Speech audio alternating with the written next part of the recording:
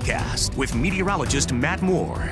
Well, every Susquehanna Valley location, with the exception of 2, broke records today. We saw record high temperatures over a very large area. Highs today were about 30 degrees above normal. Our average highs of 48 degrees. A lot of places were in the upper 70s today. And it's leading to a very pleasant evening as we take a live look from our Lebanon Skycam right now. Just a couple of high clouds in the sky. Other than that, it is a very quiet evening so far. We look at our current numbers, 78 still in Lebanon at this hour. Dew points are down into the low 40s.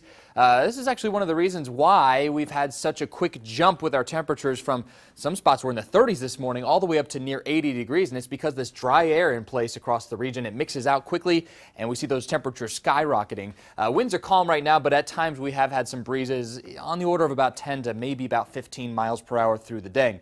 Our other current numbers still remain very mild. In the upper 70s, most spots still hanging on to 80 degrees in Chambersburg along I-81 there. Low 70s in one of our cooler spots, the high terrain around Lewistown at 73. Just a few high clouds streaming through right now, but we are watching this cold front just to our northwest. It's taking all of this moisture, which the source comes all the way from the Gulf of Mexico, Texas, Louisiana, getting hammered really hard.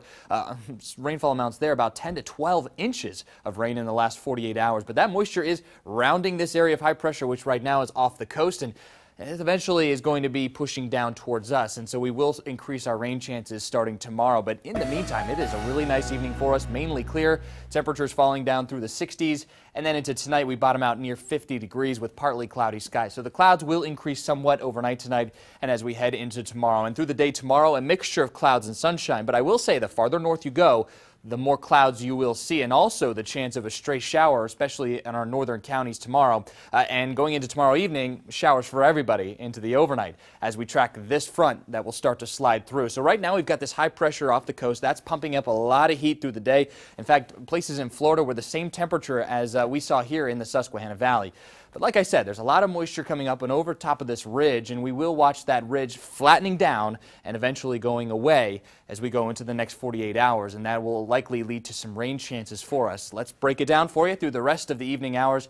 Things stay rather quiet there. There comes the clouds, though, overnight tonight, and a couple of showers in the northern part of the state as we go through tomorrow morning. Again, the farther north you go, the higher chance of seeing a shower. And look at this. Could be well into the 70s tomorrow once again. Our record tomorrow is 72. According to that, we are not going to have any problems breaking that record tomorrow.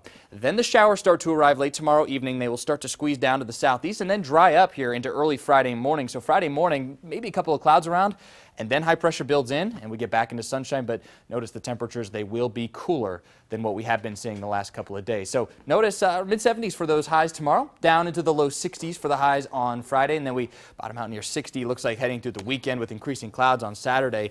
We will watch for additional shower chances Sunday, Monday, and Tuesday. That whole system finally slides eastbound, the one that's down near Texas and Louisiana. So showers are possible Sunday, Monday, also into Tuesday before things dry out, looks like towards the middle of next week.